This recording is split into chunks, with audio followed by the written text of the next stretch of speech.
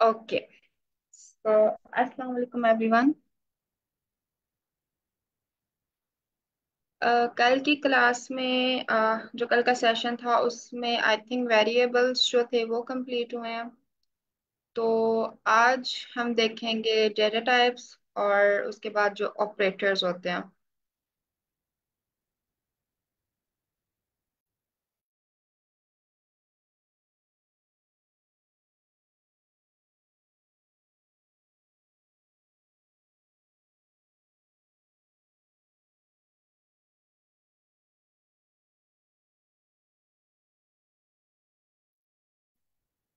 M I audible?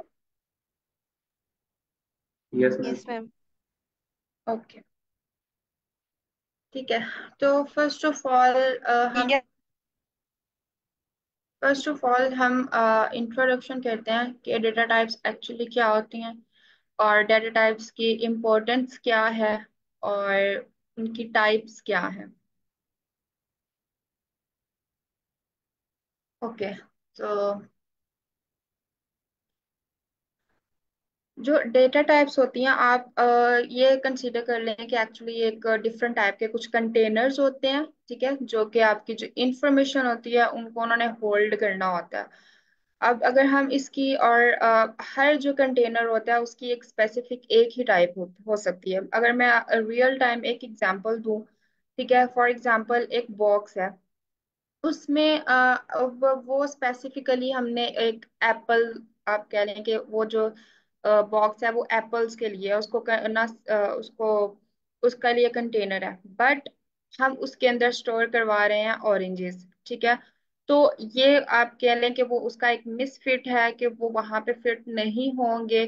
Same इसी तरीके से जो डेटा टाइप्स होती हैं, अगर वो किसी भी एक स्पेसिफिक जो है इंफॉर्मेशन के लिए वो होता है, ठीक है, और ये फॉर एग्जांपल जो सिमिलर लाइक जो डेटा टाइप्स हैं वो ये इंश्योर करती हैं कि आप जो इंफॉर्मेशन प्लेस कर रहे हो क्या वो ठीक है या नहीं, ठीक है। और इससे ना वो आपकी जो आप कोड करते हो उसमें जो आपके एरर्स होते हैं उससे भी आपको जो है वो प्रिवेंशन होती है। उसके अलावा जो मेमोरी यूजेज है उसका क्या है कि फॉर एग्जांपल एक कंटेनर है, अगेन हम एक कंटेनर की बात करते हैं, ठीक है, वो एक छोटा कंटेनर है, सही है। तो उसकी जो है अगर फॉर एग्जांपल अगर हमारे पास 10 सेब है, ठीक है, तो हमने उसको एक कंटेनर में फिट करना है, तो ऑफ कोर्स हम उसके लिए बहुत बड़ा जो कंटेनर है वो नहीं लेंगे, हम उसके लिए उतना ही कंटेनर चूज करेंगे जिसमें वो जो 10 के 10 जो एप्पल्स हैं वो फिट आ सके। हम एक्स्ट्रा मेमोरी या एक्स्ट्रा स्पेस हम लोग नहीं लेंगे। तो जो डेटा टाइप्स होती हैं उसकी उसकी हेल्प से हम जो है मेमोरी यूजेज उसके लिए भी हम काफी आप कह लो कि एफिशिएंट है। देन उसके बाद कोड क्लैरिटी, उसमें क्या होती है कि data types make code easier to read and understand by clearing indicating what kind of data is being used. For example अगर हम एक स्ट्रिंग है तो अगर हम एक स्ट्रिंग को अपने किसी डेटा टाइप में उसके लिए स्ट्रिंग ले रहे हैं तो ऑफ कोर्स हम उसके लिए डेटा टाइप उसकी जो है वो स्ट्रिंग यूज करेंगे। अगर हम कोई करेक्टर्स का किसी इंफॉर्मेशन है वो सिर्फ करेक्टर्स पे है तो हम उसकी डेटा टाइप जो है वो करेक्टर यूज करेंगे। सेम इसी तरीके से है कि कोई नंबर्स हैं, नंबर्स में आप ले लो कि इंटीजर्स हैं, तो हम उसके लिए जो डेटा टाइप होगी वो इंटीजर्स ही यूज करेंगे, फ्लॉट या डेसिमल या जो स्ट्रिंग है हम वो यूज नहीं करेंगे, ठीक है। तो आगे हम इसकी थोड़ी बहुत एग्जांपल्स देखते हैं कि मतलब कौन सी जो है इंफॉर्मेशन का हम कैसे पता कर सकते हैं कि उसकी डेटा टाइप क्या है और क्या नहीं। और अभी तक जो मैंने चीजें एक्सप्लेन की हैं क्या वो क्लियर हैं? अगर क्लियर हैं तो काइंडली मुझे बताएं, अगर नहीं तो आप क्वेश्चन पूछ सकते हो। ये क्लियर है मुझे। ओके। ओके। तो नेक्स्ट हम अब ये देखेंगे कि अ, ये एक नंबर है, फॉर एग्जाम्पल 35, ठीक है। अब हम चाह रहे हैं कि हमने इसकी जो डेटा टाइप चेक करनी है। अगर मैं बात करूँ ना दूसरी लैंग्वेजेस की, तो दूसरी लैंग्वेजेस फॉर एग्जांपल हम बात कर लेते हैं जावा की या C++ की, तो हमें ना यहाँ पे उसकी स्पेसिफिकली हमें उसको डिफाइन करना पड़ता है अपना, ये डिफाइन करना पड़ता है कि हम एक इंटीजर नाम का एक वेरिएबल जो है, ठीक है, उसकी जो डेटा टाइप है वो इंटीजर होनी चाहिए। बट पाइथन जो है वो एक आप कह लें कि एक ऐसा उसने हमें दिया हुआ है कि मतलब हमारी हेल्प हो जाती है, क्योंकि इसमें कुछ इम्प्लिसिट होते हैं, ठीक है, और कुछ एक्सप्लिसिट होते हैं। देयर आर टू टाइप्स, ठीक है, डेटा टाइप्स की, जो इम्प्लिसिट होते हैं और एक्सप्लिसिट होते हैं। जो इम्प्लिसिट होते हैं ना, वो जो होते हैं वो पाइथन खुद उनको बता देता है कि आप ये कह लो कि वो बिल्ट इन होता है, कि पाइथन खुद उससे गैस कर लेता है कि इसकी डेटा टाइप क्या होगी। फॉर एग्जांपल यहाँ पे भी मैंने उसको दिया हुआ है 35 दिया हुआ है, तो पाइथन का जो कोड है वो हमें खुद ही बता देगा कि जो इसकी टाइप क्या है, ठीक है। बट फॉर एग्जांपल अगर हम दूसरी लैंग्वेजेस की बात करते हैं, हम जावा की बात कर लेते हैं, तो वहां पे ये नहीं होगा। वहां पे हमें किसी भी वेरिएबल की डेटा टाइप बतानी ही होगी, कि आप सिर्फ इस इंफॉर्मेशन जो है, फॉर एग्जाम्पल अगर हमें स्ट्रिंग देनी है तो हमें स्टार्ट स्टार्ट में उसको बताना पड़ेगा कि इसकी जो डेटा टाइप है वो स्ट्रिंग है, ठीक है। तो आप सिर्फ स्ट्रिंग जो है इसके अंदर स्टोर करवा सकते हो। और उसके अलावा अगर हम कोई नंबर जो है वो उसके अंदर स्टोर करवाना चाह रहे हैं, तो हमें सबसे पहले उसको ये इंफॉर्मेशन देनी होगी कि दिस इज इंटीजर, और आप सिर्फ इंटीजर ही इसमें स्टोर करवा सकते हो, ठीक है। तो बट पाइथन का ये एक बेनिफिट है कि उसमें अभी मैंने आपको बताया कि दो टाइप्स होती हैं, कि एक इम्प्लिसिट होता है। इम्प्लिसिट में जो पाइथन है वो खुद हर चीज डिफाइन कर देता है, और उसमें आपको बताने की जरूरत नहीं होती कि this is integer, this is string, this is character, this is Boolean, for वो भी हैं, ठीक है, जितनी भी डेटा टाइप्स आती हैं। और जो एक्सप्लिसिट्स होते हैं उसमें हमें खुद चीजों को बताना पड़ रहा होता है। और वो जो एक्सप्लिसिट डेटा टाइप्स होती हैं वो कौन सी होती हैं, उसमें होती हैं, आप कह लो कि लिस्ट होती हैं, सेट्स होते हैं, टपल्स होते हैं। तो जो ये वाली जो डेटा टाइप्स है ना, वो हम लोग आज तो कवर नहीं करेंगे, वो हम नेक्स्ट क्लासेस में कवर करेंगे। माइट भी पॉसिबल कि वो सर शहर जो है वो आपको कवर करवाएं, ठीक है। अब देखें यहाँ पे मैंने अब उसे यहाँ पे एक सिंपल सा इंटीजर उसे दे दिया कि ये जो है ना, अब इसकी तुम मुझे डेटा टाइप बताओ। तो वो यहाँ पे उसकी जो टाइप है वो खुद ही आपको बता देगा कि इसकी जो टाइप है वो इंटीजर है, ठीक है।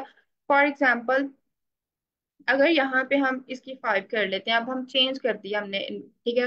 और हमें नहीं पता, फॉर एग्जांपल हमें नहीं पता कि इसकी क्या डेटा टाइप है, हमने एक पॉइंट डेसिमल पॉइंट लगा दिया और साथ उसको एक आगे एक और इंटीजर दे दिया। तो अब हम देखते हैं कि उसकी क्या वो टाइप बताएगा। तो फर्स्ट वो उसकी फ्लोट बताएगा, ठीक है। तो ये होते हैं इम्प्लिसिट, जो कि आपको पाइथन खुद से इंटेलिजेंटली आपको वो चीजें गाइड कर रहा है कि इसकी क्या डेटा टाइप हो सकती है और इसकी क्या डेटा टाइप हो सकती है। Is it clear?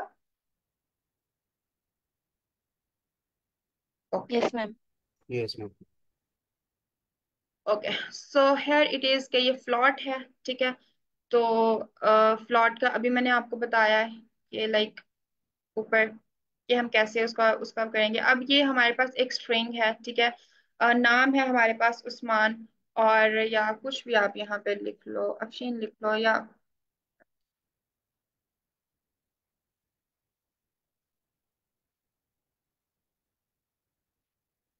तो अब हम उसे इसकी पूछना चाह रहे हैं डेटा टाइप। तो हमने एक स्ट्रिंग उसको दी है, ठीक है। तो उसने हमें बता दिया है कि इसकी क्या टाइप है, तो उसने यहाँ पे स्ट्रिंग स्पेसिफिकली हमें बता दिया।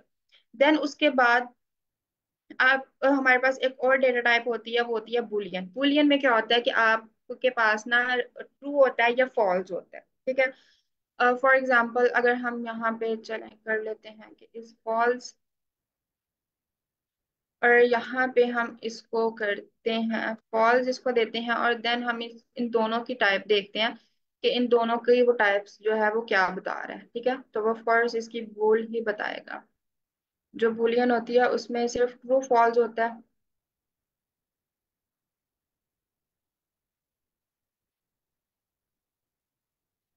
वो यहाँ पे इनकी दोनों की टाइप्स जो है ना वो उसने बता दिया कि for example this is the,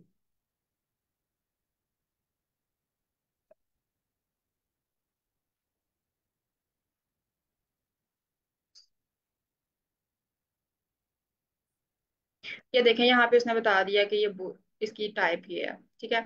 then हम नेक्स्ट मूव करते हैं। नेक्स्ट अब हम क्या करेंगे कि अब ना जो ये वाले ऑपरेटर्स है ना, ये जो अगर फॉर एग्जांपल किसी का भी माइंड में ये क्वेश्चन है कि यहाँ पे तो ये चीजें हम यूज कर रहे हैं कि अगर ये इक्वल्स इक्वल्स हैं, ठीक है, हम ये भी तो चेक कर सकते थे ना कि ए is equals to be.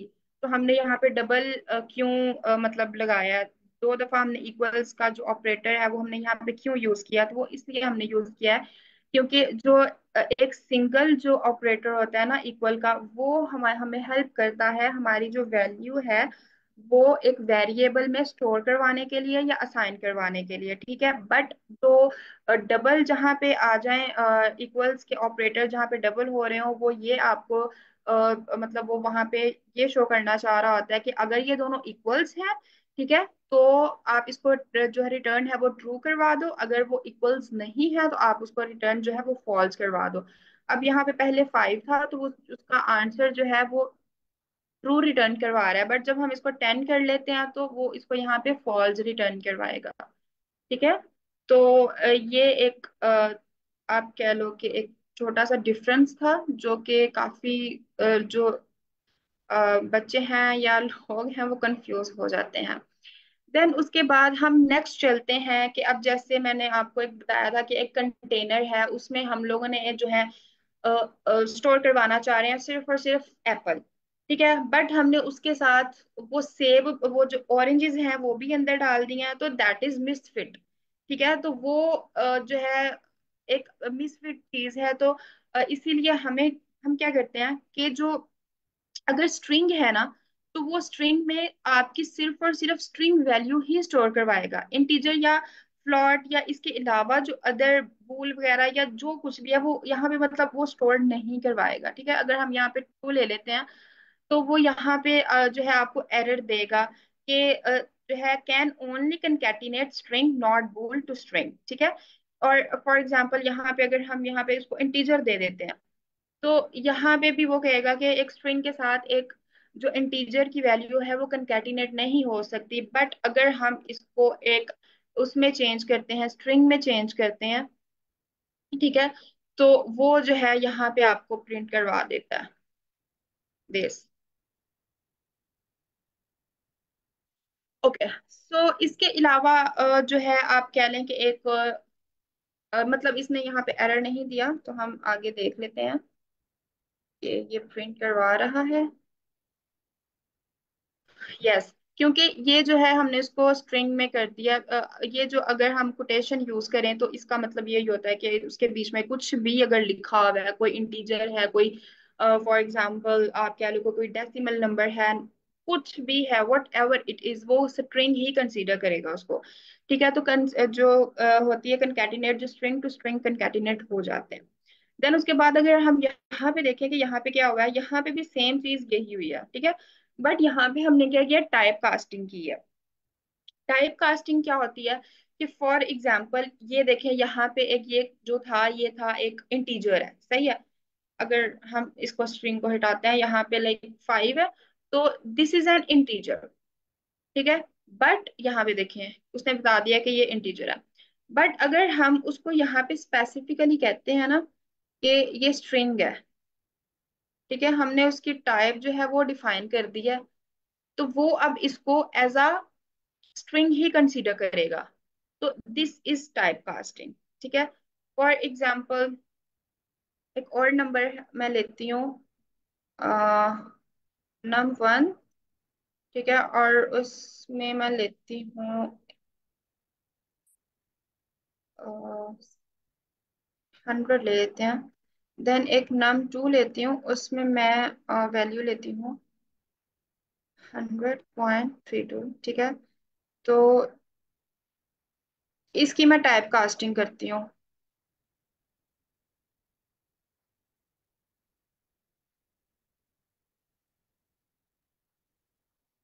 num 1, num 2, ठीक है। तो अब ये देखिए उसने जो ये वाला जो है ना 0.32 डेसिमल के बाद जो नंबर आ रहे हैं, उसने उसको डिस्कार्ड कर दिया। उसने इस फ्लॉट की जो वैल्यू है उसने उसको कंसीडर किया कि ये इंटीजर ही है। तो दिस इज टाइप कास्टिंग कि आप फॉर एग्जांपल कोई भी आपके पास इंफॉर्मेशन है और आप चाह रहे हो कि इस इंफॉर्मेशन को मैं एज अ स्ट्रिंग जो है वो यूज करूं, as a float number use करूं, अगर फ्लॉट नंबर करना है तो आप वो भी इसकी भी टाइप कास्टिंग कर सकते हो। वट एवर इट इज, आप जिस भी उसको डेटा टाइप में चेंज करना चाह रहे हो, आप इस तरह से उनकी जो है टाइप कास्टिंग करके तो उसको यूज कर सकते हो। ठीक है, देन उसके बाद these are the problems. Okay, ये अब सारा एक साथ ही है कि 32 जो है उसकी उसने बता दी हुई है कि यहाँ पे उसकी जो टाइप है वो इंटीजर है, ऑफ कोर्स ये स्ट्रिंग होगी, ये फ्लॉट है, ये फिर इंटीजर है और ये फिर से स्ट्रिंग है। ठीक है, यहाँ तक अगर किसी को कुछ भी क्लियर नहीं है तो वो पूछ सकता है, बिकॉज इसके बाद हम ऑपरेटर्स की तरफ मूव करेंगे। टाइप कास्टिंग हम किस लिए यूज करते हैं? मिस, जी। आपने वर्ड कैटिनेट यूज किया था, वो किस लिए यूज करते हैं, मतलब कहाँ ओके, पे कंकैटिनेट। जी ओके। जी। ओके, जो कंकैटिनेट होता है ना, वो इसलिए कहते हैं कि हमने जो दो स्ट्रिंग्स हैं, हमने उनको एक दूसरे के साथ आप कह लो को कंबाइन करना होता है। फॉर एग्जांपल यहाँ पे चले हम ले लेते हैं, जो कंकैटिनेट ऑपरेटर होता है ना वो प्लस होता है, कि आप ये जो प्लस का जो ऑपरेटर यूज करके ना तो दो स्ट्रिंग्स को ना आपस में आप कंबाइन कर सकते हो, आप ये कह लो कि कनेक्ट कर सकते हो। फॉर एग्जांपल मैं यहाँ पे लेती हूँ हेलो वर्ल्ड, ठीक है, और अब मैं यहाँ पे इसको प्रिंट करवाऊंगी ना तो ये देखें उसने उन दो जो स्ट्रिंग्स हैं उनको कंकैटिनेट कर दिया, उनको जोड़ दिया आपस में। ठीक है, तो ये कंकैटिनेट होता है, कंकैटिनेट का जो ऑपरेटर होता है वो प्लस होता है। जी सर, नेक्स्ट आप पूछें। वो मैम। बुलियन, एक दफा बुलियन भी एक्सप्लेन कर दीजिएगा, बुलियन के बारे ओके।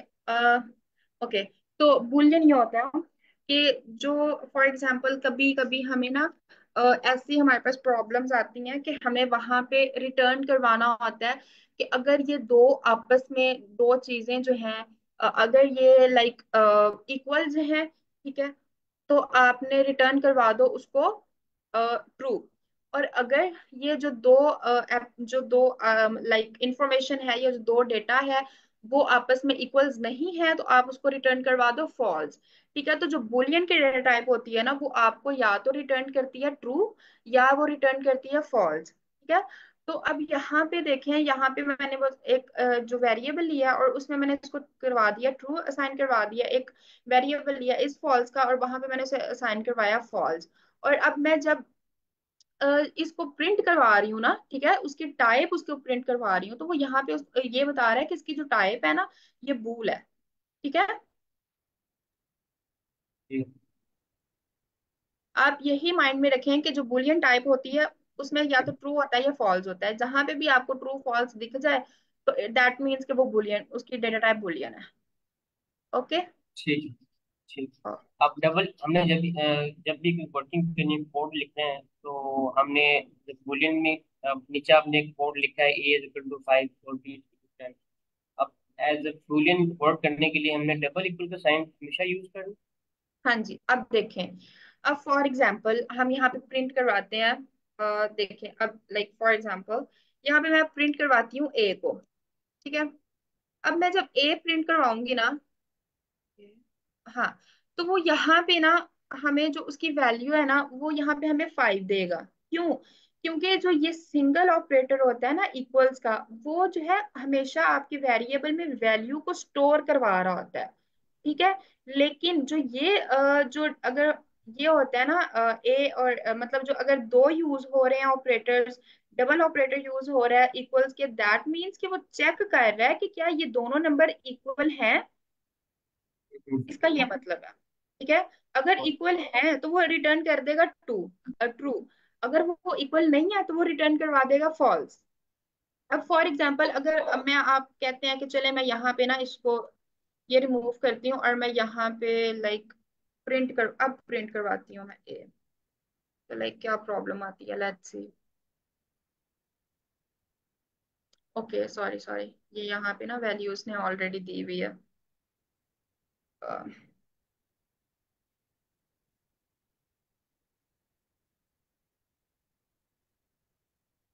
एक मिनट, मैं इसको न्यू सेल में ना लिखती हूँ, ताकि ये जो ऑलरेडी स्टोर हुआ हुआ है ना।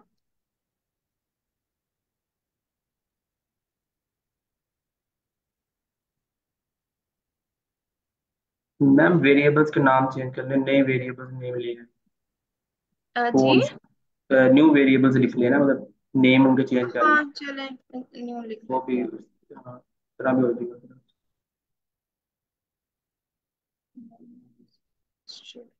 फाइव, क्या नाम, नाम, नाम। और अब मैं यहाँ पे प्रिंट करवाती हूँ नाम मकान। ये क्यों ऐसे हो रहा है? 100 किधर से आया? ये मेरे ख्याल से कोलैब में ना कोई ग्लिच है, इसकी यस वजह से मैम। बता रहा नहीं वो मैम आपने नॉर्म बाद में पहले 100 लिखा था ना, तो वो डाटा उसने स्टोर कर दिया, कोई और वेरिएबल यूज कर लिया। है। ये ओके। देखें, हाँ ये नम टू लिखा हुआ है। हाँ हाँ हाँ, ठीक है ठीक है ठीक है। नंबर पूरा लिख लें, नंबर बी है, हाँ ऐसे।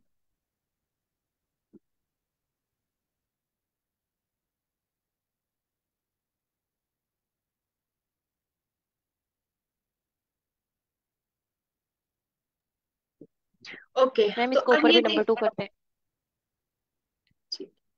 किसको? ये जो मैम 5 पहली इक्वल किया है उसमें।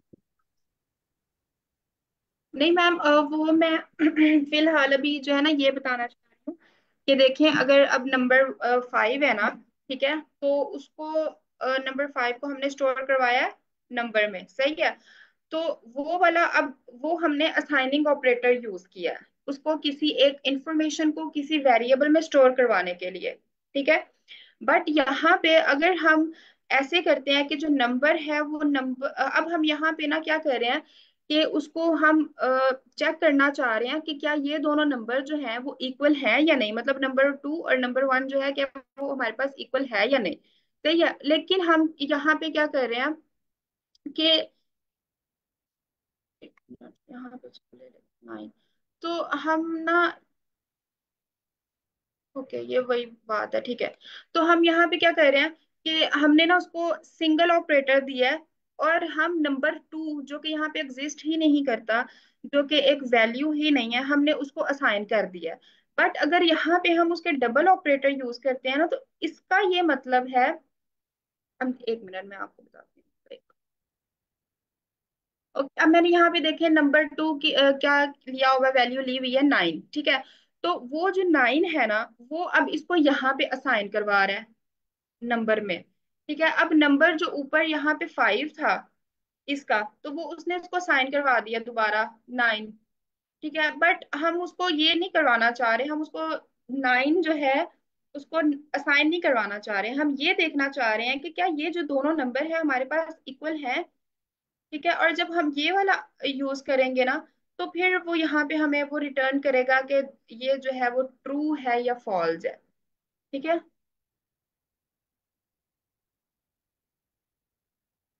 लाइक जो ये वाला जो ऑपरेटर होता है ना, आप ये ऐसा समझें कि ये हम्म, हमारे पास चेक मैम करने के लिए होता है कंडीशंस को, कि जो कंडीशंस हैं क्या ये फुलफिल हो रही हैं या नहीं। फॉर एग्जांपल, अगर वो दोनों ऑपरेटर्स जो हैं, लाइक जो दोनों वेरिएबल्स हैं, क्या वो आपस में इक्वल हैं या नहीं है, ठीक है। अगर नहीं है तो वो रिटर्न करवा देगा ट्रू, अगर है तो वो रिटर्न करवा देगा false. And I don't know कि पता नहीं यहाँ पे गूगल क्लैप पे क्या इशू हो रहा मैम ये आप ना, है। यहाँ पे जो थर्ड लाइन है ना, इसको उस थर्ड लाइन को प्रिंट फंक्शन के अंदर लिख दे। Okay okay okay okay okay, हाँ, सॉरी सॉरी। कंप्लीट को उठा के ना या, प्रिंट फंक्शन के अंदर लिख। That's why. या, तो वो यहाँ पे हमें ना फॉल्स रिटर्न करवा रहा है, बिकॉज क्योंकि हमारी जो दोनों वैल्यूज हैं वो इक्वल नहीं है। बट अगेन अगर हम यहाँ पे इसको हटा देंगे, तो पहले क्या था, पहले हमारे पास था नंबर में 5, इंटीजर जो था स्टोर हो रहा था, ठीक है। अब नंबर 2 में क्या स्टोर हो रहा है, 9। तो अब हमने इसको ओवरराइड कर दिया यहाँ पे आके हमने फिर उसे क्या कहा है कि अब जो नंबर 2 है ना वो 9 है ना, तो अब तुम वो इसके अंदर स्टोर करवा दो, ठीक है। तो वो उसने जो है वो उसकी जो पहली वाली इंफॉर्मेशन है वो ओवरराइड हो गई है, तो वो इसीलिए यहाँ पे जो था वो 9 शो करवा रहा था। फॉर एग्जाम्पल मैं आपको बताती हूँ ऐसे। लाइक यहाँ पे ना वो आपको 9 शो करवाएगा, ठीक है। तो दिस इज, तो ये चीजें हैं कि जो सिंगल ऑपरेटर होता है, लाइक जो डबल ऑपरेटर होता है वो किस लिए होता है और हम क्यों यूज करते हैं। ठीक है कोई जिम्मेदार। क्वेश्चन इसके अलावा?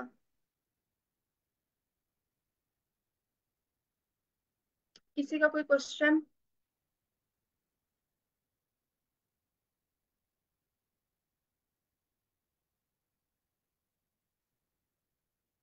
फिर नेक्स्ट मूव करें।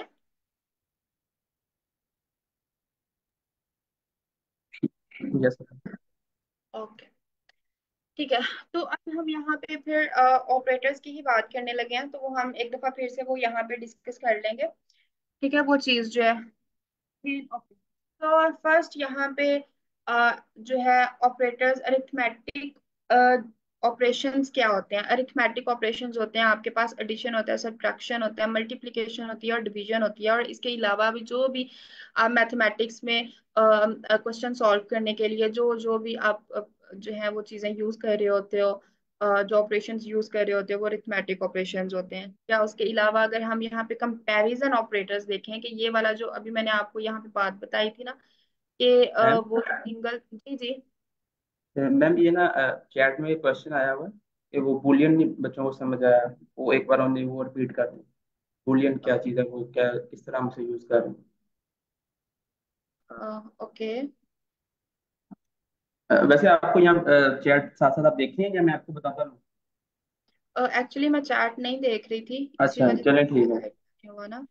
हाँ चलें मैं आप बता मुझे दूँ। बता दीजिएगा। ठीक है, आप एक बार ना बस ये बुलियन वाला टॉपिक जो है ना वो थोड़ा सा बता दें। अगर किसी और को भी कोई किसी और चीज़ में इशू है तो काइंडली आप चैट में लिख दें, तो वो मैम रिपीट कर देंगे।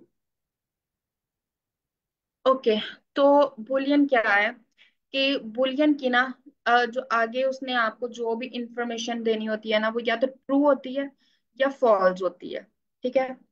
अब फॉर एग्जाम्पल, अगर हमारे पास हमने जो कंपैरिजन आगे कुछ दो वेरिएबल्स का किया है, तो वो हमें कौन सी डेटा टाइप वापस कर रहा था, वो हमें क्या दे रहा था, वो या तो ट्रू दे रहा था, ठीक है, या हमें फॉल्स दे रहा था। तो जो बुलियन डेटा टाइप होती है ना, उसका यही होता है कि या तो वो फॉल्स होता है या वो ट्रू होता है, ठीक है। अब फॉर एग्जाम्पल एक वेरिएबल है इस ट्रू का, या यहाँ पे आप कुछ भी वेरिएबल ले लो, कोई भी वेरिएबल आप ले सकते हो, ठीक है। उसमें हमने स्टोर करवाया ट्रू, ठीक है। और हमने एक वेरिएबल लिया इज फॉल्स, उसमें हमने जो है वो करवाया फॉल्स। और हम जो है इसको नेक्स्ट इसकी डेटा टाइप चेक करना चाह रहे हैं कि ट्रू और फॉल्स की डेटा टाइप क्या है। तो वो हमने यहाँ पे उसकी जो ये जो टाइप है ना, ये टाइप की मदद से हम किसी ये जो पाइथन में किसी भी आप कह लो कि कोई भी आपके पास इंफॉर्मेशन है, इंटीजर है, स्ट्रिंग है, कुछ भी है आपके पास, ठीक है। तो आप उस इंफॉर्मेशन की टाइप चेक कर सकते हो इस टाइप के क्योंकि ये इनबिल्ट फंक्शन है पाइथन का, तो इसकी मदद से आप इंफॉर्मेशन की जो टाइप्स है कि वो किस टाइप की हमारे पास इंफॉर्मेशन हमें गेट हुई है, आप वो चेक कर सकते हो। अब यहाँ पे मैंने ऑलरेडी बताया कि बुलियन में या तो ट्रू होता है या फॉल्स होता है। अब मैंने यहाँ पे उसको ट्रू दिया ना, ठीक है, तो उसने फौरन से गेस किया, उसने फौरन से इसको इंटेलिजेंटली हैंडल किया है कि इसकी जो डेटा टाइप है ना ये बुलियन है, ठीक है। तो वो उसने हमें यहाँ पे बता दिया कि ये बुलियन इसकी डेटा टाइप है। और उसके अलावा जो फॉल्स है, मैंने फॉल्स दिया है वेरिएबल में, उसने फिर से उसको इंटेलिजेंटली हैंडल किया और उसने बता दिया कि इसकी जो डेटा टाइप है वो बुलियन है।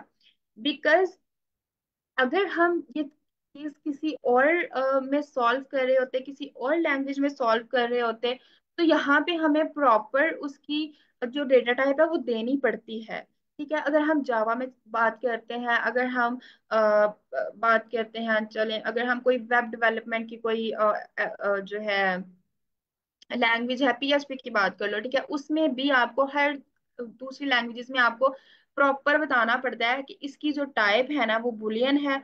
और फिर आप उसकी टाइप पहले ही डिफाइन करके फिर उसी के रिलेटेड जो डेटा है आप वो स्टोर करवाते हो। बट पाइथन जो है वो मतलब आप कह लें कि उसने हमें उसके कुछ ऐसे मतलब हमारी इजीनेस के लिए उसने जो डिफरेंट टाइप्स जो है ना उसको उसने हैंडल किया है। और उसने इंटेलिजेंटली वो खुद ही बता देता है कि इस जो ये जो इंफॉर्मेशन हमारे पास आ रही है, इस इंफॉर्मेशन की क्या डेटा टाइप हो सकती है। तो हमें यहाँ पे उसको बताने की जरूरत नहीं होती कि ये इंटीजर है, ये स्ट्रिंग है, ये फ्लॉट है, डेसिमल है, या कुछ भी है। ठीक है, आपको यहाँ पे बताने की जरूरत नहीं पड़ती, क्योंकि पाइथन में दो टाइप्स की होती हैं डेटा टाइप। एक होता है इम्प्लिसिट और एक होता है एक्सप्लिसिट। जो इम्प्लिसिट डेटा टाइप्स होती है ना, उसमें आपको डिफाइन करने की जरूरत नहीं पड़ती कि ये जो डेटा टाइप्स हैं, इसके ये हम मतलब फॉर एग्जांपल एक वेरिएबल है, आप वेरिएबल वो ले लें कि num1 ही है। ठीक है, तो मुझे उससे पहले उसको बताना नहीं पड़ रहा कि ये इंटीजर टाइप का होना चाहिए। मैं जो वैल्यू उसके अंदर स्टोर करवा रही हूँ ना, वो वैल्यू खुद ही जो है पाइथन वो इतना इंटेलिजेंटली उसको हैंडल कर लेता है, उसको गैस कर लेता है कि ये इंटीजर ही है, तो वो खुद ही हमें बता देता है। ये होते हैं इम्प्लिसिट डेटा टाइप्स। ठीक है, जो कि आपको पाइथन खुद गैस करके या आपको वो बता देता है। बट जो एक्सप्लिसिट्स होते हैं, ठीक है, वो हम अपने फर्दर सेशंस में इसके बारे में पढ़ेंगे कि जो एक्सप्लिसिट होते हैं उनको हम किस तरीके से हैंडल कर सकते हैं, या उसकी हमें मतलब क्यों जरूरत पड़ती है एक्सप्लिसिटली, लाइक उनकी डेटा टाइप्स जो है वो डिफाइन करने के लिए। ठीक है, तो ये चीज है बुलियन। आप यही माइंड में रखें कि बुलियन टाइप है या तो ट्रू है या फॉल्स है। ठीक है, अगर आपने किसी वेरिएबल में ट्रू स्टोर करवाया हुआ है तो आप उसकी डेटा टाइप जो है वो जानना चाह रहे हो, तो वो आपको उसका बुलियन ही बताएगा। अगर आपने फॉल्स स्टोर करवाया हुआ है तो वो आपको फिर भी बुलियन ही बताएगा, बिकॉज मतलब कोई थर्ड ऑप्शन तो है ही नहीं ना। अगर हम बात करते हैं कि फॉर एग्जांपल हमें कैसे पता चलेगा कि दिस इज बुलियन और नॉट, तो ट्रू और फॉल्स के अलावा हमारे पास कोई है ही नहीं, कोई थर्ड ऑप्शन ही नहीं है। तो दैट मीन्स के वो बुलियन ही है। Is it clear? Yes ma'am clear है, इसकी एग्जांपल बता दें। अब वो जब मैं नेक्स्ट ऑपरेटर्स करवाऊंगी ना यहाँ पे ऑपरेटर्स में, तो उसमें मैं आपको एग्जांपल जिसकी प्रॉपर बता दूंगी। जी मैम बस ये क्लियर था, इसकी एग्जांपल ना थोड़ी सी चलें, आप कह रही है कि नेक्स्ट सर आपकी ना वॉइस जो है उसमें बहुत ज्यादा डिस्टॉर्शन है।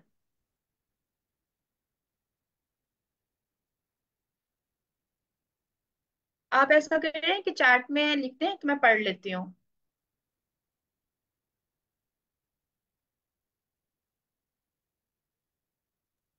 मैं ये एम कह आई रहा ऑडिबल? था। हाँ जी जी। मैं ये कह रहा था कि मैम ये मैंने बहुत से ये क्लियर है, ये जो उसके एग्जांपल है ना, ये आप बता दें। Sir Shahryar, yes ma'am.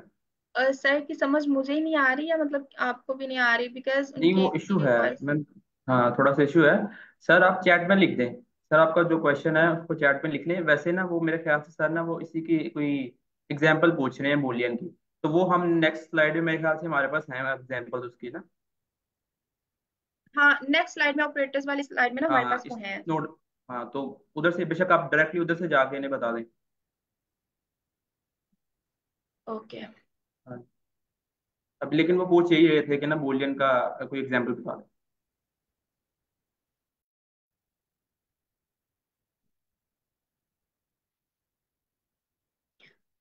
मैं अगर व्हाट्सएप दिया जाए तो बाद में डिस्कस कीजिए। ओके, तो अब देखें, अभी अभी आप जो है ना वो बुलियन की लाइक एग्जांपल का कह रहे थे। तो हेयर इट इज, स्ट्रिंग 1 है, ठीक है, और यहाँ पे हमने स्टोर करवाया हुआ है अली। स्ट्रिंग 2 है, यहाँ पे हमने स्टोर करवाया हुआ है फिर से अली। अब हमने जो असाइन वो जो ऑपरेटर्स है ना, कंपैरिजन ऑपरेटर्स, हम उसके थ्रू अब इसको कंपैरिजन करवा रहे हैं, इसका कंपैरिजन करवा रहे हैं कि क्या ये दोनों हमारे पास इक्वल हैं। अगर वो दोनों हमारे पास सेम है तो उसने यहाँ पे रिटर्न करवा दिया ट्रू। ठीक है, और अगर ये वो यहाँ पे सेम नहीं होंगे, फॉर एग्जांपल मैं यहाँ पे लिख देती हूँ उस्मान। ठीक है, तो यहाँ पे अब देखें को करूंगी ना तो लाइक वो यहाँ पे फॉल्स बताएगा, बिकॉज अली और उस्मान जो है वो सेम। तो वो यहाँ पे हमें जो रिटर्न करवा रहा है ना, वो बुलियन रिटर्न करवा रहा है। और अगर हम यहाँ पे अगर पहले बात कर लेते हैं, अ, मैं यहाँ पे कोई स्ट्रिंग दे देती हूँ, सॉरी इंटीजर दे देती हूँ। ठीक है, और यहाँ पे तो अब ये देखें 25 इक्वल है, ठीक है, तो हमने उसको यहाँ पे कहा हुआ है कि अगर वो दोनों इक्वल हैं तो उसने रिटर्न करवा दिया हमें ट्रू। अब फॉर एग्जाम्पल यहाँ पे मैं उसको करवाऊंगी 30 दूंगी, 30 दिया मैंने, तो अब ये जो 30 है वो इक्वल नहीं है 25 के, तो दैट मीन्स वो हमें रिटर्न करवा रहा है फॉल्स। तो ये बुलियन की डेटा टाइप होती है कि या तो वो आपको रिटर्न करवाता है ट्रू, या तो वो आपको रिटर्न करवाता है फॉल्स। ठीक है। और अगर आप कोई बुलियन टाइप खुद से लेना चाह रहे हो, ठीक है, अब उसकी लाइक कोई आप वेरिएबल में कोई चीज स्टोर करवाना चाह रहे हो, तो भी आप उसमें ट्रू या फॉल्स ही जो है वो स्टोर करवाओगे। Is it clear now? Yes ma'am, clear है। ओके, ठीक है। तो अब यहाँ पे अरिथमेटिक ऑपरेशंस हैं, वो यहाँ पे देखें कि दो नंबर वेरिएबल्स लिए हुए हैं। ए वेरिएबल जो है उसमें 10 स्टोर करवाया हुआ है, बी में 5 स्टोर करवाया हुआ है, ठीक है। और एक उसमें हम एडिशन का ऑपरेशन कर रहे हैं, सब्ट्रैक्शन का कर रहे हैं, मल्टीप्लिकेशन का कर रहे हैं, डिवीजन का कर रहे हैं, ये तो सबको लाइक क्लियर है, ठीक है। बट ये जो है ना उसके अलावा अ, जो ये वाला फ्लोर डिवीजन है, ये फ्लोर डिवीजन क्या होती है कि देखें फॉर एग्जांपल अगर हमारे पास कुछ ऐसे नंबर्स हैं, फॉर आप कह लें कि जब उनको हम डिवाइड करेंगे तो हमारा जो आंसर है वो डेसिमल में आएगा, ठीक है। तो अगर मैं यहाँ पे ले लेती हूँ 7 ले लेती हूँ, और बी जो है वो ले लेती हूँ 3। तो अब जब मैं इनको डिवाइड करूंगी ना तो इसका जो आंसर है ना हमारे पास वो आएगा डेसिमल में, ठीक है। बट जो ये ओके, चलिए ये देख लेते हैं हम। देखें अब ये जब हमने सिंपल एक डिवीजन का मेथड किया है ना इसमें। जी जी, किसी का कोई क्वेश्चन है? No ma'am. ओके, तो देखिए जब हमने ये सिंपल एक डिवीजन का मेथड किया है ना तो उसने हमें क्या आंसर दिया है, उसने हमें ना डेसिमल में आंसर दिया है, फ्लॉट में 2.3333 समथिंग, ठीक है।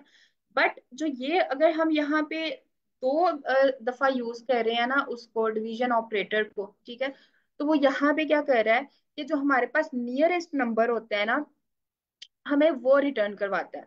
फॉर एग्जाम्पल 2.3335 का जो है नियरेस्ट नंबर क्या है, वो है 2, ठीक है। तो वो उसने हमें राउंड करके राउंड ऑफ करके तो उसने हमें जो आंसर है वो यहाँ पे देखें रिटर्न करवाया हुआ है 2, ठीक है। बट अगर फॉर एग्जाम्पल ये यहाँ पे होता 2.8 या 2.7 या 2.5 से अगर जो भी बड़ा नंबर होता है ना, यानी कि 2.6 2.7 2.8, वो यहाँ पे हमें 3 रिटर्न करवाता है, ठीक है। लाइक उसका जो राउंड करने के बाद जो उसका जो नियरेस्ट नंबर होता है ना वो हमें वो रिटर्न करवाता है, सही है। तो जो ये होता है ना आपको खाली जो ये वाला फ्लोर डिवीजन है वो आपको इंटीजर की वैल्यू ही रिटर्न करवाता है, जो है करने के बाद उनको डिवाइड करने के बाद, ठीक है। तो उसके अलावा अब जो नेक्स्ट मॉडुलस ऑपरेशन है वो क्या करता है। मॉडुलस ऑपरेशन में ये होता है कि आपके पास जब आप कोई दो चीजें डिवाइड कर रहे होते हो, सही है, तो उसके बाद जो आपके पास जो रिमाइंडर आता है ना, ठीक है, जो रिमाइंडर आता है वो यार मैं आपको बताती हूँ। ओके, अब फॉर एग्जांपल मैं यहाँ पे लेती हूँ 7, ठीक है, यहाँ पे मैंने लिया 3 और मैंने इसको डिवाइड किया तो ऑफ कोर्स यहाँ पे आएगा 6, ठीक है। और डिवाइड करने के बाद यहाँ पे इसका जो आंसर आया रिमाइंडर जो आया वो आया है 1, सही है। तो जो ये रिमाइंडर होता है ना जो मॉडुलस ऑपरेटर होता है ना हमें वो देता है, ठीक है, आपके पास जो आंसर में वो आपको लाइक गेट करके देता है। जो मॉडुलस ऑपरेशन है उसकी क्या समझ में आई है? जी मिस बात है। जी मैम, जी। ओके, ठीक है। तो और जो है उसके बाद एक्सपोनेंट जो होता है उसमें क्या होता है, जो ये वाले ऑपरेशंस होते हैं ना, फॉर एग्जांपल अगर हम यहाँ पे बात करें ये वाले की, ठीक है, तो ये सिंपल उसकी मल्टीप्लिकेशन करवा रहा है दो वेरिएबल्स की, 3 और 7 की वो यहाँ पे सिंपल मल्टीप्लिकेशन करवा रहा है, तो वो आपको जो आंसर है 21 आपका मिल जाता है। बट अगर यहाँ पे हमने यहाँ पे फिर से दो दफा इस ऑपरेटर को यूज किया हुआ है तो दैट मीन्स कि वो उसकी पावर ले रहा है, ठीक है, something this A power B, ठीक है। तो वो यहाँ पे ए जो है अगर हम यहाँ पे लेते हैं 7, तो यहाँ पे वो उसकी जो पावर है वो 3 ले रहा है, सही है। तो वो जिस 7 है उसको 3 दफा मल्टीप्लाई करके तो जो भी आपका आंसर बनता है वो आपको रिटर्न करता है। ठीक है, इसी तरह अगर हम बी की पावर ए ले लें, सही है, तो उसमें क्या होगा कि जो 3 है वो उसको 7 दफा मल्टीप्लाई करके तो आपका आंसर जो है वो आपको रिटर्न करेगा। Is it clear? Miss. Yes ma'am. Okay. Ma'am ये फ्लोर डिव रिजल्ट वाला दोबारा बता दें। लोअर डिवीजन वाला? जी। ओके, चले मैं ना आपको इसका भी बता देती हूँ।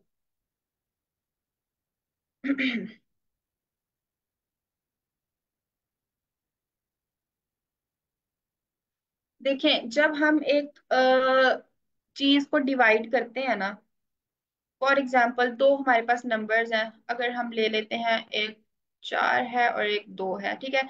अगर हम दो को जो 4 है अगर हम उसको 2 पे डिवाइड करेंगे ना, तो ऑफ कोर्स हमारे पास जो है ना वो रिमाइंडर कुछ भी नहीं आता, या हमारे जो लाइक वो डेसिमल्स जो होते हैं ना वो नंबर नहीं हमें मिलते, ठीक है। बट हम कुछ ऐसे नंबर्स भी हमारे पास होते हैं कि हमने उनको डिवाइड करना होता है, लेकिन हमें आंसर उसका जो है वो इंटीजर में चाहिए, बट वो आंसर जो है वो हमें रिटर्न कर रहे होते हैं उसमें डेसिमल में। अब फॉर एग्जांपल ये देखें, मैं आपको ना यहाँ पे बता नेक्स्ट सॉल्व करके।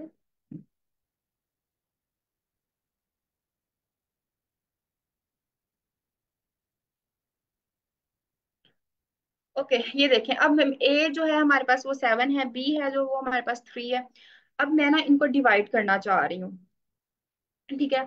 तो मैं यहाँ पे क्या करूंगी कि ए डिवाइड बाय बी। तो अब जब इसका जो आंसर आएगा ना वो आएगा डेसिमल में। वो क्या आंसर आया है? 2.333 समथिंग, ठीक है। जितने भी उसके बिट्स हैं या जितना भी फ्लॉट आपको रिटर्न करवाता हूँ उसके जो है ना जो ये डेसिमल्स में आई है। बट हम ये नहीं, हम चाह रहे हैं कि हमें ना जो ये वाले नंबर्स जो है ना हमें ये नहीं चाहिए, हमें ये डिस्कार्ड करके दो, ठीक है। तो हम यहाँ पे एक दफा और इस ऑपरेटर को यूज कर लेंगे, और जब हम अब देखेंगे तो वो हमें 2 रिटर्न करवाएगा। और उसने हमें 2 कैसे रिटर्न करवाया है कि फॉर एग्जाम्पल अगर जो मैं इसको रिमूव करती हूँ और देखती हूँ कि अब जो 2.33 है ना, यानी कि जो इसका नियरेस्ट नंबर इस पॉइंट का इस पूरे जो वैल्यू का नियरेस्ट नंबर क्या बन रहा है, वो नियरेस्ट नंबर बन रहा है 2। तो वो आपको उसका नियरेस्ट नंबर ही यहाँ पे देगा, ठीक है। अगर ये होता 2.7 या 2.8 या 2.9, तो 2.9 और 2.7 के जो नियरेस्ट नंबर कौन सा बनता है, वो बनता है 3, तो वो यहाँ पे आपको 3 रिटर्न करता। फॉर एग्जाम्पल आई थिंक इसके साथ हो नो मैम, जाए, आई थिंक फ्लोर उसका जो डिवीजन है। आपको जो नियरेस्ट नंबर होता है ना वो देते हैं। नो। नियरेस्ट नहीं देगा मैम, फ्लोर डिवीजन है। फ्लोर का मीन्स होता है कि अगर लेट्स सपोज हमारे पास 2.8 वैल्यू है ना, तो वो हमें फ्लोर डिवीजन में 3 नहीं देगा, वो हुई पॉइंट देगा। 2 ही देगा। वो 0.8 या 0.8 हो, 0.9 हो, 0.1 हो।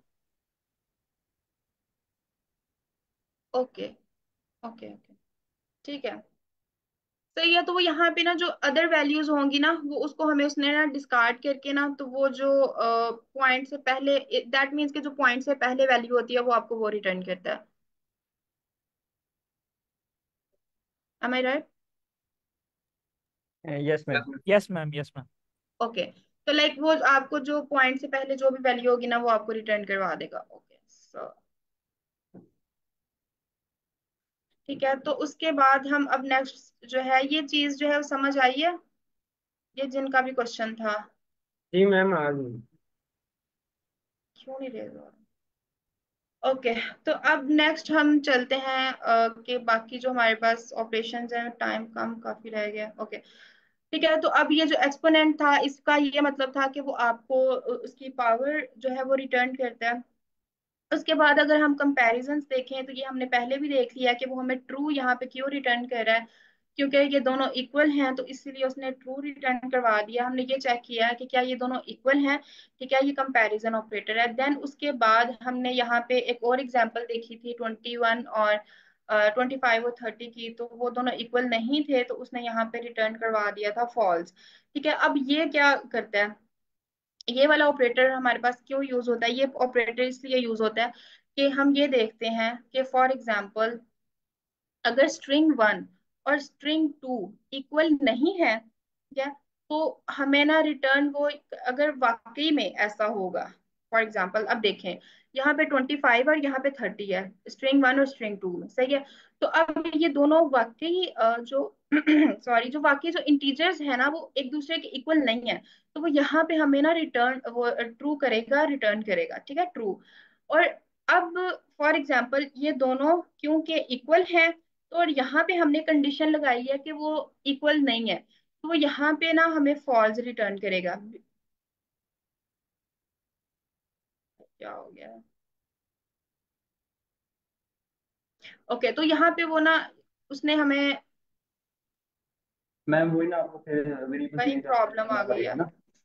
वो ओके, आपका देखना। हाँ, तो वो देखिए अब वो यहाँ पे ना उसने क्या किया कि हमें फॉल्स रिटर्न करवा दिया क्योंकि ये दोनों जो हैं आपस में इक्वल हैं, ठीक है, तो उसने यहाँ पे हमें फॉल्स रिटर्न करवा दिया। कंडीशन क्या हमने यहाँ पे लगाई थी, कंडीशन ये थी कि स्ट्रिंग वन इक्वल नहीं है स्ट्रिंग टू के, तो ये स्ट्रिंग वन और स्ट्रिंग टू तो इक्वल है, ठीक है, इसीलिए उसने यहाँ पे उसको फॉल्स रिटर्न करवा दिया कि तुम्हारी ये जो कंडीशन है वो गलत है, ठीक है, ये वाली जो कंडीशन है वो ठीक थी, वो फुलफिल हो रही थी, इसीलिए उसने यहाँ पे इसको रिटर्न करवाया ट्रू।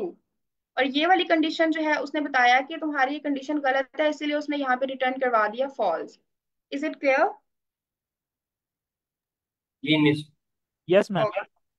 ओके, तो नेक्स्ट भी यही है कि ये जो दोनों हैं इक्वल नहीं है, और यहाँ पे कंडीशन हमने ऑलरेडी लगाई है कि इक्वल नहीं है, तो वो यहाँ पे हमें ट्रू रिटर्न करेगा। बट अगर हम यहाँ पे जो है इसको कर लेते हैं कि ये इक्वल है दोनों, ये कंडीशन अब हमारी गलत हो रही है, तो वो यहाँ पे हमें फॉल्स रिटर्न करेगा। अब नेक्स्ट क्या है, नेक्स्ट है ग्रेटर देन।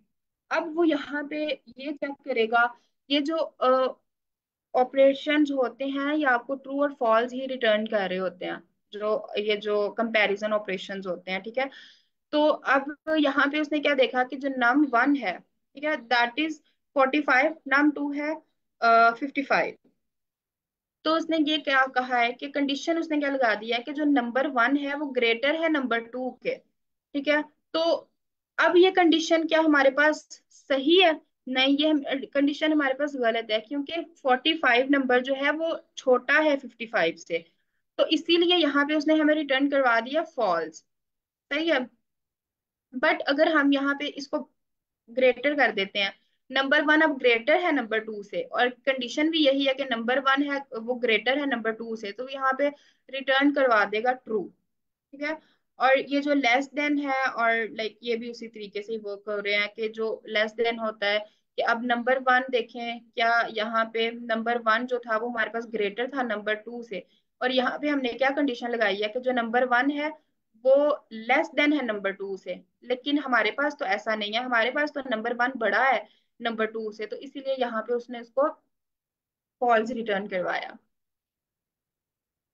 अब ये क्या चीज है, ओके, अब ये होता है ग्रेटर देन और इक्वल्स टू। अब इसमें क्या चीज होगी, वो फर्स्ट ऑफ ऑल ये चेक करेगा कि जो नंबर वन है वो क्या ग्रेटर है नंबर टू से। अगर तो वो ग्रेटर है तो वो उस पॉइंट पे उसको ट्रू रिटर्न करवाएगा, ठीक है। और फिर वो ये चेक करेगा कि क्या अगर वो ग्रेटर नहीं है तो, ठीक है, अब वो ये चेक करेगा कि जो नंबर वन जो है वो नंबर टू के इक्वल है, तो भी तुमने ट्रू ही रिटर्न करवाना है, सही है। तो इस पॉइंट पे आके देखें, अब ये जो दोनों नंबर्स हैं ये हमारे पास 45 और 45 ही है, तो वो यहाँ पे हमें ट्रू रिटर्न करवा रहा है। हमारे पास एक ऑपरेटर लगा हुआ है ग्रेटर का, एक ऑपरेटर हमारे पास लगा हुआ है इक्वल का। तो वो या तो अगर वो ग्रेटर हुआ, यानी कि अगर हम ये देखते हैं कि 65 है, ठीक है, वो ग्रेटर है 45 से, तो भी इसका जो आंसर है वो ट्रू आएगा। और अगर अ, हम कोई और कंडीशन यूज कर लेते हैं, मतलब अब हम ये देख लेते हैं, इसको हम 75 कर देते हैं। यहाँ पे क्या प्रॉब्लम आएगी कि अब हमारे पास जो नंबर वन है वो ग्रेटर है, सॉरी, जो वो लेस देन है 75 के, और कंडीशन हमारी लगी हुई है कि जो नंबर वन है should be greater than number two. ठीक है, तो यहाँ पे जो है वो रिटर्न करवाएगा फॉल्स, बिकॉज हमारी कंडीशन यहाँ पे गलत हो गई है। बट अगर हम यहाँ पे उसको दोनों टाइम्स पे सेम उसको जो नंबर्स हैं वो आपस में कंपेयर करवा रहे हैं, तो वो यहाँ पे हमें रिटर्न ट्रू करवाएगा। वो एक दफा चेक करेगा कि क्या ग्रेटर है तो रिटर्न ट्रू, ग्रेटर नहीं है तो क्या वो इक्वल है, अगर इक्वल है तो रिटर्न ट्रू। बट अगर वो ना तो ग्रेटर है और ना ही वो इक्वल है तो वो रिटर्न करवाएगा फॉल्स। सेम जो है वो लेस देन के केस में भी यही है। ठीक है, कि अगर जो नंबर वन है लेस देन है नंबर टू से तो रिटर्न करवा दो ट्रू, और अगर नहीं है तो रिटर्न करवाओ फॉल्स। बट एक नेक्स्ट पॉइंट कि अगर वो दोनों इक्वल हैं, ठीक है, तो भी जो है वो रिटर्न हो जाएगा ट्रू। अब हम ये देख लेते हैं इसमें कि नंबर वन जो है वो 65 ले लेते हैं, 65 बड़ा है 45 से, तो यहाँ पे वो है फॉल्स रिटर्न करवाएगा।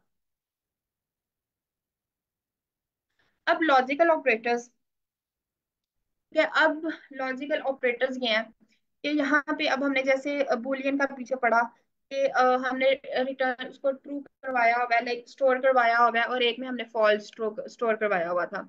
अब जो एंड ऑपरेशन है वो हमारे पास किस तरीके से होता है, अब हम वो देखने लगे हैं। एक हम लोगों ने एक्स लिया, ठीक है, वेरिएबल लिया, उसमें हमने ट्रू स्टोर करवाया, वाई के वेरिएबल ट्रू स्टोर करवाया। ठीक है, अब हमने इन दोनों को ना एक्स एंड वाई देखा।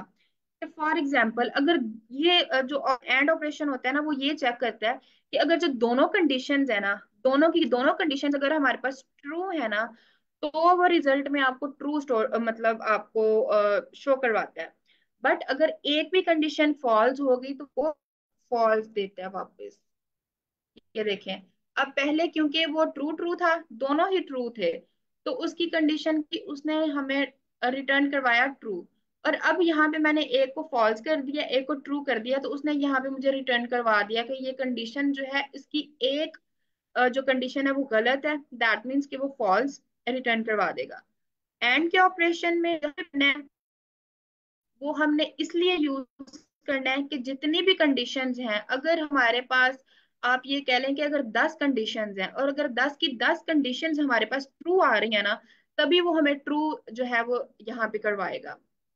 यहाँ पे चले मैं एक और यहाँ पे ले लेती हूँ वेरिएबल, ठीक है, और यहाँ पे इसको मैं जी दे देती हूँ, और अब मैं कहती हूँ यहाँ पे अब वो हमें फॉल्स करवाएगा, बिकॉज यहाँ पे जो एक कंडीशन है वो हमारे पास फॉल्स आ रही है, बाकी जो है वो ट्रू है। अगर मैं इसको भी ट्रू करूंगी तभी वो इसका जो आंसर है वो ट्रू रिटर्न करवाएगा। अगर 10 कंडीशंस है, उन 10 कंडीशंस का सही होना लाजमी है। ठीक है, इसी तरीके से अब ये होता है एंड ऑपरेशन। ठीक है, और उसके बाद अगर हम नेक्स्ट मूव करते हैं और की तरफ, तो और में ये होता है कि अगर एक भी कंडीशन आपकी ट्रू है ना तो वो आपको रिटर्न ट्रू कर देता है। अगर फॉर एग्जांपल आपके पास 10 कंडीशंस हैं एट अ टाइम, 10 कंडीशंस है, और उस कंडीशंस में आपकी 8 जो है वो गलत है और जो दो है वो ठीक है, तो वो आपको यहाँ पे ट्रू ही रिटर्न करवाएगा। कि मतलब या तो एक्स मतलब ट्रू है या वाई ट्रू है। ठीक है, तो उसमें फॉर एग्जांपल अगर आपके पास 9 की 9 कंडीशंस गलत है ना, और आपकी एक कंडीशन भी ठीक हो गई है, तो वो आपको और के ऑपरेशन में ट्रू रिटर्न करवाएगा। ठीक है, इज इट क्लियर? और यस अगर मैम। आपके पास सारी की 10 कंडीशंस फॉल्स है ना, तो उस केस में वो आपको फॉल्स रिटर्न करवाएगा। और इसके अलावा जो नॉट ऑपरेशन है वो आप ये कह देख लें कि वो निगेट करता है, कि उसने उसका फॉर एग्जांपल अगर वो ट्रू है ना, यहाँ पे अगर वो ट्रू है, नॉट का ये मतलब होता है अगर ट्रू होगा वो कंडीशन को फॉल्स जो है कर देगा, और अगर आपके पास जो कंडीशन है वो फॉल्स होगी उसको ट्रू कर देगा। फॉर एग्जाम्पल यहाँ पे मैं अब लेती हूँ फॉल्स, कि एक्स हमारे पास फॉल्स है और मैंने उसको नॉट ऑपरेशन यूज कर दिया है, और मैंने अब इसको यहाँ पे रन करती हूँ तो वो ट्रू दे देगा। ठीक है, तो वो ऑपोजिट जो भी आंसर होता है ना वो आपको वो देता है। अगर यहाँ पे ट्रू होगा तो वो फॉल्स रिटर्न करेगा, अगर फॉल्स होगा तो वो आपको ट्रू रिटर्न करेगा। Is it clear? Ji miss. Okay. तो ये जो एक सिंपल सा आप ये देख लेंगे कैलकुलेटर है क्या, तो वो ये बनाया हुआ है। और अब आपका माइंड में ये होगा कि यहाँ पे हमने इसकी टाइप कास्टिंग यहाँ पे क्यों की हुई है, जो कि हमने पहले डेटा टाइप में देखी थी कि हम किसी मैम भी। जी जी। मैम हम इसको डिटेल में ना नेक्स्ट क्लास में कवर कर लेंगे, टाइम हमारा तकरीबन खत्म हो गया, तो आप क्वेश्चन किसी का है तो वो ले लें। चलिए ठीक है। ओके। किसी का कोई क्वेश्चन है तो काइंडली आप पूछ सकते हैं। मैं अब चैट। मैम मिस जी एक जी। दफा एंड और को ना थोड़ा एक्सपीरियंस करते हैं एक एग्जांपल, फैक्चुअल एग्जांपल देते हैं जिसमें हम और मतलब क्लियर हो जाए चीज। एंड और को। जी जी। ओके ओके, मैं करती हूँ।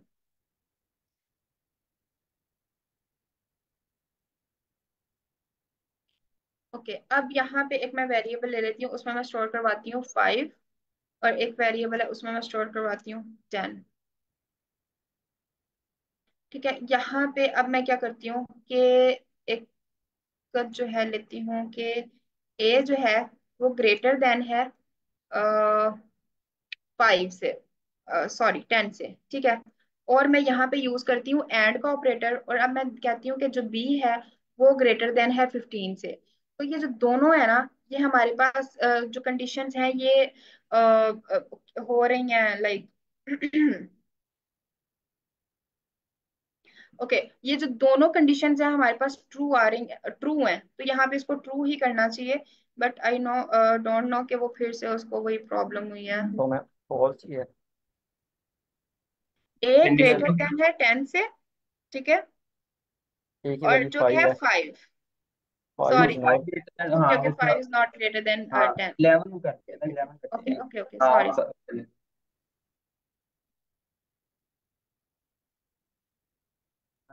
बी भी जो है स्मॉल है।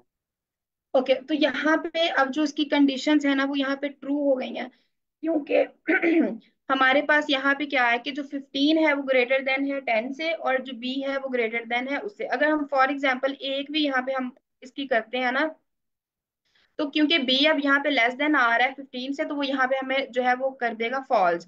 बट अगर हम यहाँ पे इसका और ऑपरेटर यूज करेंगे ना, तो वो कह देगा कि यहाँ पे एक तो एटलीस्ट जो हमारे पास कंडीशन है वो ट्रू है ना, तो उसने वही ट्रू हमें जो है ना दोबारा रिटर्न करवा दिया। ये होता है एंड और का। ठीक है, कि अगर 10 कंडीशंस में से उसको कोई एक कंडीशन भी उसको ट्रू नजर आ रही है ना और के ऑपरेटर में, तो उसने उसको रिटर्न ट्रू ही करवाना है। बट एंड की जब हम एंड यूज करेंगे तो उसमें वो फॉल्स रिटर्न करवाएगा, कि उसके लिए मैंडेटरी है कि आपकी जितनी भी कंडीशंस हैं वो सारी की सारी ट्रू